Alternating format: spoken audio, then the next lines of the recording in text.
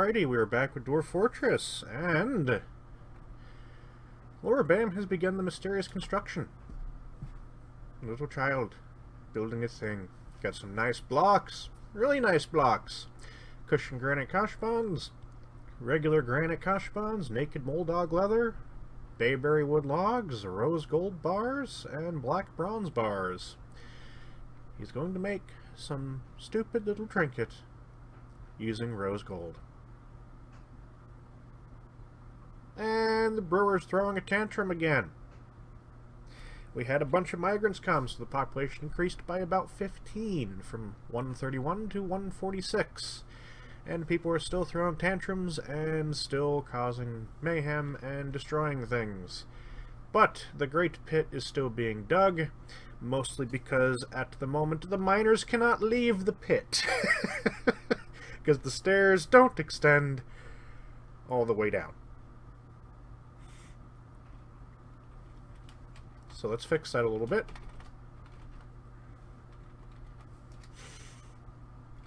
I believe there'll be enough people to start making the stoneware stairs that, yeah, I should start to do things.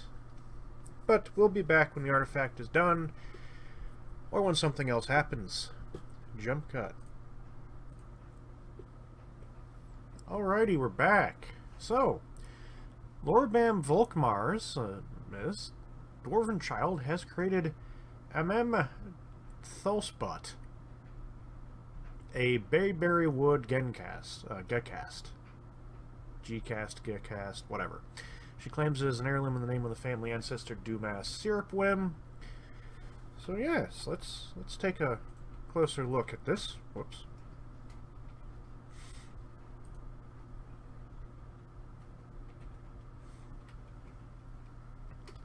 So, view, description. Ooh, value. 54,000, not bad. All craft worship is the highest quality, is encircled with oval, nice kashabons, and encircled with bands of rose gold, cushion granite kashabons. This object is adorned with hanging rings of black bronze, and menaces with spikes of bayberry wood and granite. On the item is an image of Earl Guildhoof, the dwarf, and dwarves in naked old dog leather. For some reason, it's like my throat's dry and doesn't want to let me talk. Earl Guildhoof is surrounded by the dwarves. The artwork relates to the ascension of dwarf Earl Guildhoof to the position of king in the skinny volcano in 1. On the item is an image of Olan Tinelman, the dwarf in llama leather. Olan Tinelman is cringing. The artwork relates to the encasement of dwarf Olan in ice in the Hill of Persuasion midwinter of 162. The Gencast is a tiny handheld metal-stringed instrument with a bone body. The instrument rests flat as a musician plucks the 4 strings. Tuning is possible with the adjustable bridges. The instrument has a 3.5 octave range going from middle to very high pitch. The instrument has brittle wavering timbre. So yeah, that's actually not just some stupid little amulet. That's actually kind of useful. Good. Isn't that right, little kitty? Good. As Willow is sitting on my desk.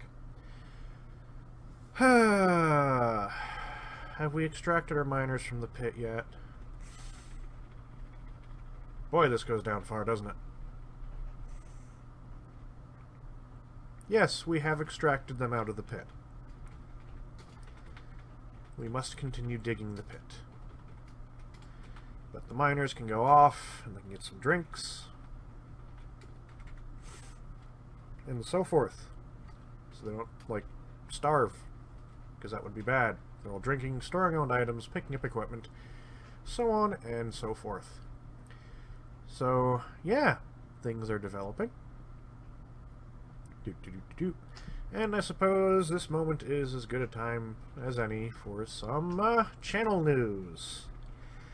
This week, my content network dumped me. So now I am no longer associated with any content network on YouTube, which is nice. I got my AdSense account up and running, and so all the advertising revenue goes straight to me now, but it also means I don't have the protection of a network, so hopefully it doesn't go too badly. But it means that this channel could also keel over dead at any moment, in case Just because someone felt like making 3 claims on my channel. I probably shouldn't have said that, but, oh well. So yeah, as you can tell, more workshops are being destroyed, more farms are being destroyed. Destroyed farms are not being rebuilt, even though they are placed.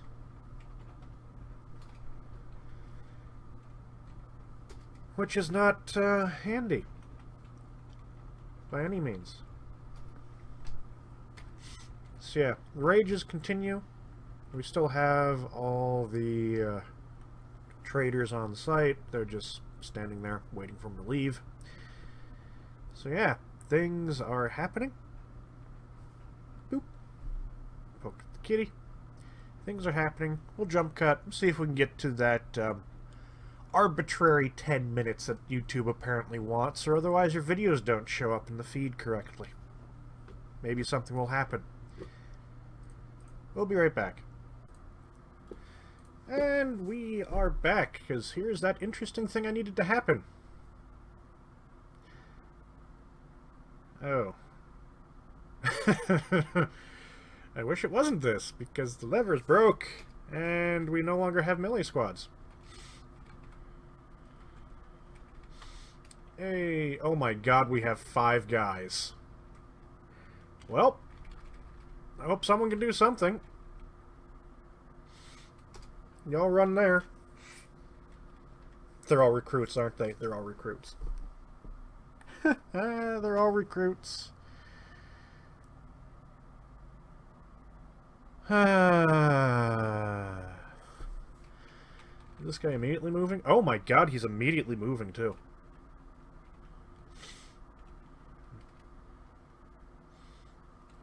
So, we barely have any army. We have a couple crossbow dwarves, but they're all recruits. And I think they're all going to be murdered.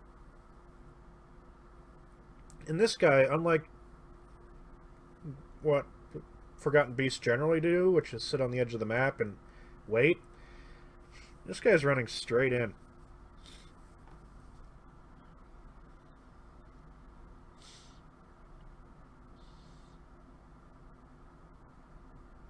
Which sucks. Yeah, none of them are going to get there in time.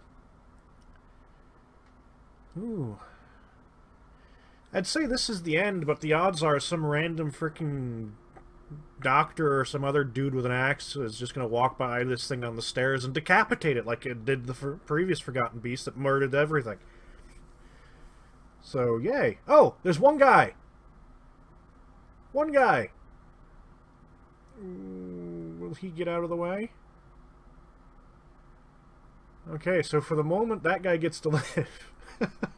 Will the Clother, the loon guy, get out of the hallway before the Forgotten Beast shows up? He has. Oh no, there's another one coming. Ooh, what's going to happen? Boof. He isn't running... Oh, now he's running scared. And that one guy, who has showed up, has absolutely nothing. He has a steel bow with a quiver that has bolts. He's a fucking idiot.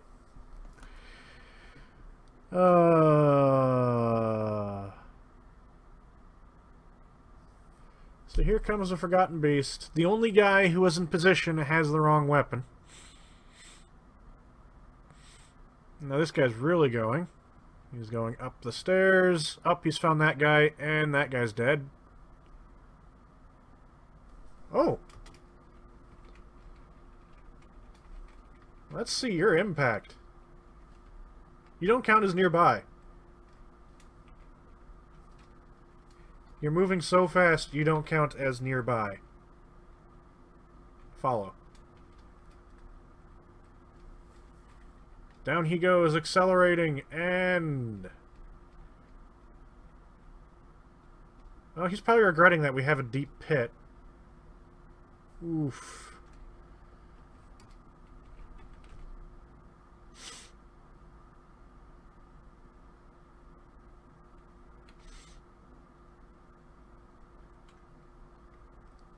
Weaver? There he is.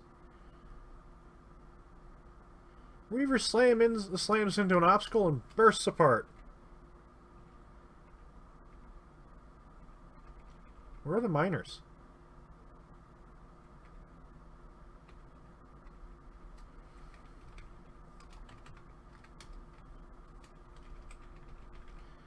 That will be a very good question. I don't know where they are. Okay, so it sucks for that guy. He's still running up. He is now in the fortress proper. And he's just rampaging through everyone he runs into. Because everything's broke, thanks to people destroying things. The planter is putting up the most resistance.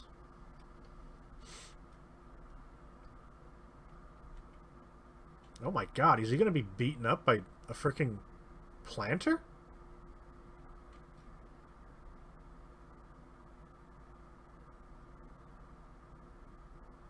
Nope. Oh my god, he's been beaten up by a bunch of unarmed civilians. The miner! With a steel pick! Called it. Some random dude. Solve the problem. Does this guy down here even have a body left? No. Oh no, there's his body.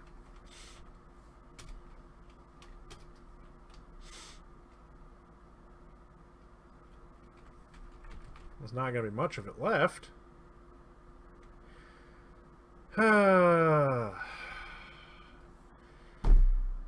we go. Welcome to Dwarf Fortress. The dwarves have broken everything, so they can't protect themselves anymore. If I put anyone in the army, they just go berserk and start murdering everybody.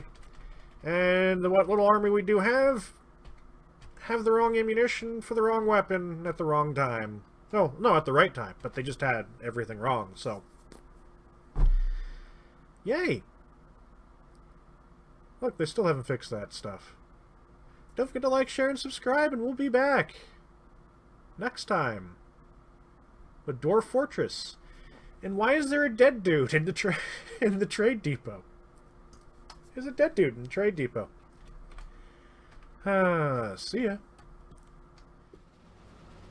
Thank you all for watching my video. Don't forget to like, share, and subscribe if you enjoyed it. Also, don't forget to hit that stupid little bell thing that YouTube has added, because otherwise you won't get notifications of any new videos if you subscribe. Also, follow me on Twitter, @GenJeft, as I always have my video updates on there, so you will never miss a video if you're on my Twitter feed, because they'll all be posted. And any other dumbass comment I make as well. So, don't forget to like, share, and subscribe, and we'll see you next time.